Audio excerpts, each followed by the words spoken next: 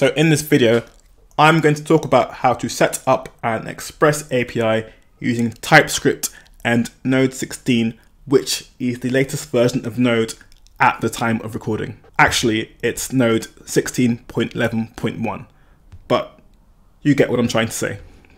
So you're probably thinking, I've seen loads of these types of articles before on Medium and dev.to, and let me tell you, this one is going to be a bit different.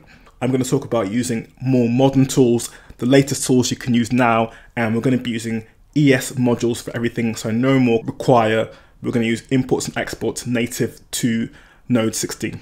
Now, I'm going to have a link to this article in the description, and this is the step-by-step process.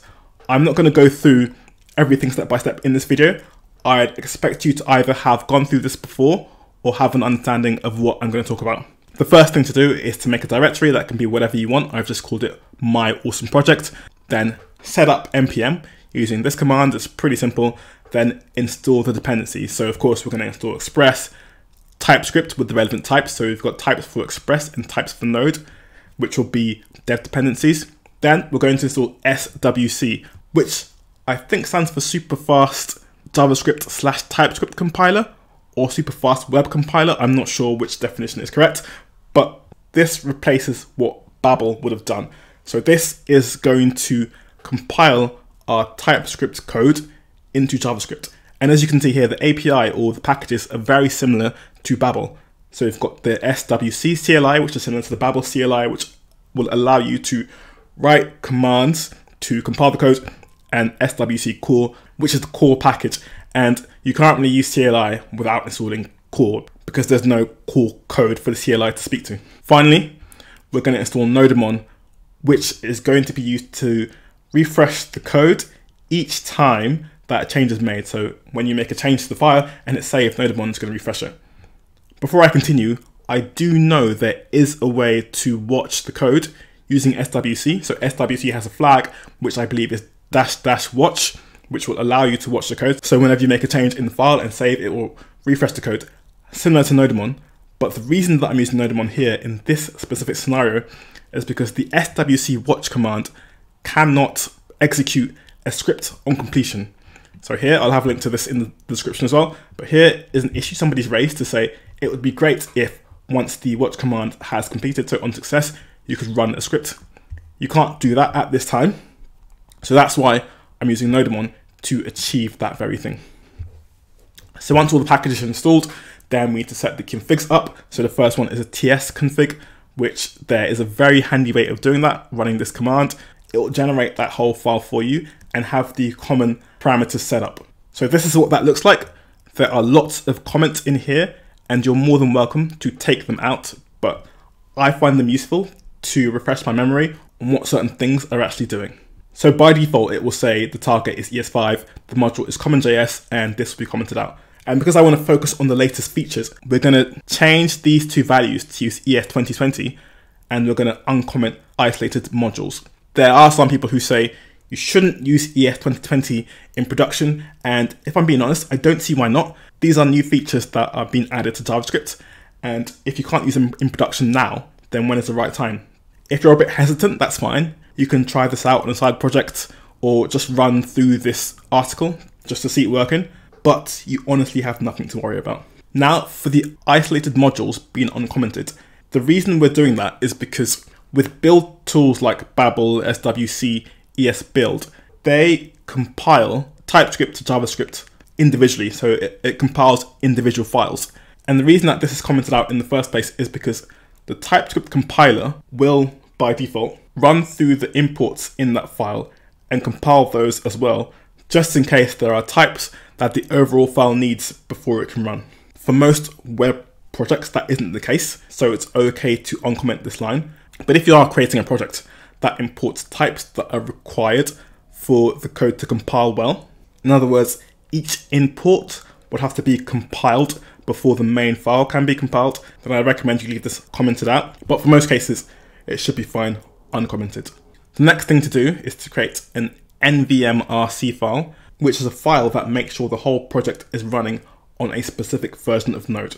The benefit of this is if you have a teammate or a friend you want to share this code with and say they're running Node 12, they would see that this project needs to be running Node 16.11.0 and would install it in order to run it. Now, there are some ways to have that happen automatically. So the second you change directory into a folder, it will read the Nvmrc file and get that version of Node for you, but we won't go into that in this video. Finally, in your package.json file, we're going to remove the scripts file that has been created with npm init and replace it with this.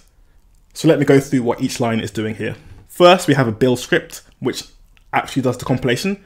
It will get all your TS code from the source folder, compile it and put it in the dist folder, which is short for distribution. Next, we have a build-dev, which will do the build step and run the code in dev mode with the inspect flag. So the benefit of this inspect flag in Node is so that if you were to set breakpoints in your IDE like VS Code or WebStorm, you could hook up to that in the code and step through your code to analyze any bugs or issues that have been created. Next is the dev script, which uses Nodemon. And what Nodemon is doing is it's watching for files that have the TS extension. Once these files have been changed and are saved, it will execute this script, which of course will first run the build script, put the code in the dev environment, and then run the code in inspect mode. Finally, we have the start script, which is for production only. It will build the code and then run it in production mode. And that's pretty much it. Now, for this setup, like I mentioned before, we're going to use the latest things and we're going to use ES modules to create our API. So because of that, we put a type module in the package.json, which treats every single file that has been compiled to JS as a module. And the last config file we need to create is an SWC file, which compiles the TypeScript to JavaScript and aims for the Node 16 environment. So our code will support all the features that Node 16 supports. This is great because we won't need to get any unnecessary plugins or polyfills or shims because we're using the latest and greatest version of Node. Okay, and finally, we write some code to make sure that everything has worked. This is a simple Express API. When you navigate to /test, it does a GET request, returns 200, and prints hello world or returns hello world to the client. And that's it.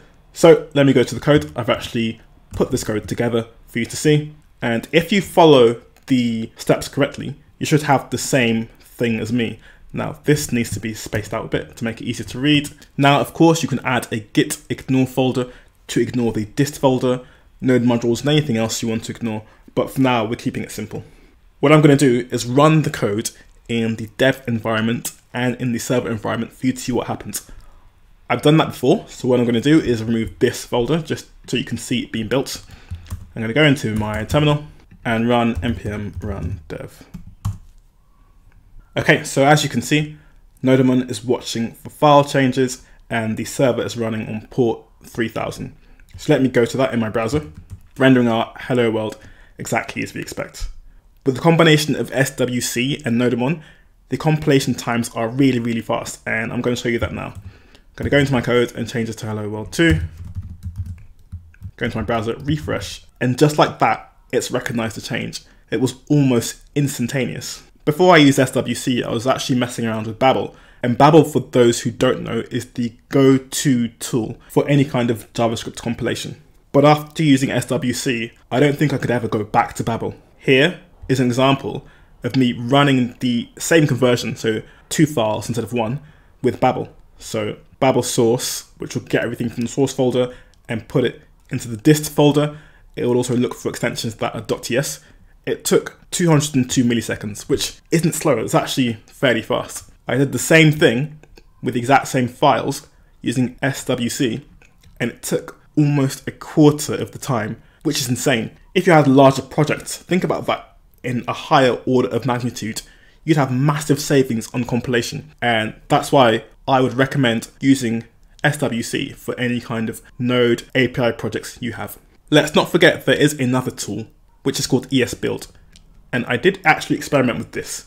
And in my experimentations with ESBuild, I feel like it was a tiny bit faster than SWC. But the reason I didn't go ahead and use this in the article that I wrote is because the API for Node, and specifically for TypeScript to JavaScript compilation, isn't as straightforward to use as SWC. If you've used Babel before, SWC is almost a like-for-like conversion. You can convert from Babel to SWC. But from Babel to ES Build, there's a bit more work involved. And for the time savings you get, I'd rather use SWC than using ES Build to do directory conversion of TypeScript to JavaScript. Okay, now let's have a look at the code. You can see we have a new dist folder, and in that, the code that has been transpiled is pretty much identical to our source code. And that's because we haven't actually done any fancy types here. We don't have multiple files that we're importing into other files, so it's relatively simple. Now let's stop the dev command and run the production command, so just npm start. This step was of course much faster than the dev step because there's less involved, and it does a pretty similar thing. It also converts the code from TS to JS, creating a distribution folder, but there's no watching a file save. So if I were to save this file, nothing will happen in the terminal, nothing will happen in the browser, which is expected. Now let's shift gears and go to a slightly more complex project, but using the same SWC and Nodemon technique. So let's stop this server and jump to this project. Now on the surface, this project looks as simple as the one I just showed you, but there's more going on behind the scenes. We're using a .m file. There isn't much at the moment, but this is a template for future configs that will be set. And as you can see, the port number is being set in this .env file, which has been loaded up here in this index file, and that is being used in the index.ts file. For the eagle-eyed amongst you, you would have noticed that the extensions for files are being added. So even though this is index.ts, the extension is logger.js or index.js, even though, as you can see, logger is TS and index is TS. And the reason for that is because the TypeScript compiler doesn't resolve file extensions. So if I was using something like Vite or Webpack, then I could omit this extension and even omit the index completely. And when it builds, it will add the extension to it. But because it doesn't, the extension needs to be added manually so that when the code compiles into JavaScript, it knows what file to read. Now, if I'm being honest, I'm not too annoyed by this. I'd rather write the file extensions in my code than install another dependency and have another config file. I want to keep my code as simple as I can while being as readable as I can. I'm also using Husky for git commit hooks, and there's also a bunch of ESLint code in there to lint my code. So if I were to do something like, say, expect this to be a string, that's incorrect because type is not string, and that's ESLint checking my code for me before it compiles. So even though there's not much more happening compared to the other project, there is more in terms of configuration, and the setup that I've proposed in the article is working fine. So feel free to go and try it, feel free to mess about with this, and let me know what you think in the comments below if you like the setup, if you think it's something that you're going to use going forward. Before I end this video, I want to give an honorable mention to the Vite Node plugin. This is a plugin I really enjoyed messing about with. It's very easy to set up. It allows some really cool Vite features to work in Node. The only problem I had with this was to do with the extensions. So like I mentioned before, the extensions of imported files need to be written in the code. And what Vite was doing, or what the Vite Node plugin was doing that resolving behind the scenes. So I didn't need to have these extensions. This would work fine. But if I used SWC to compile the code, it wouldn't work because it needs the extensions. It's just a compiler. It doesn't do any resolving. And the way to get around this is allow this plugin to compile code to production, but it doesn't do that. It's just a dev server. So until this package does it, and I'm sure the developers are working hard to get it to do that, it's not ready in my opinion, but it's worth a watch. It only has 165 stars at the moment, but I'm sure it's going to rapidly soar. Anyway, thanks for watching. I hope you found this video useful. I make videos about web and game dev every Thursday, so if you like what you watched, go ahead and subscribe to see more content like this.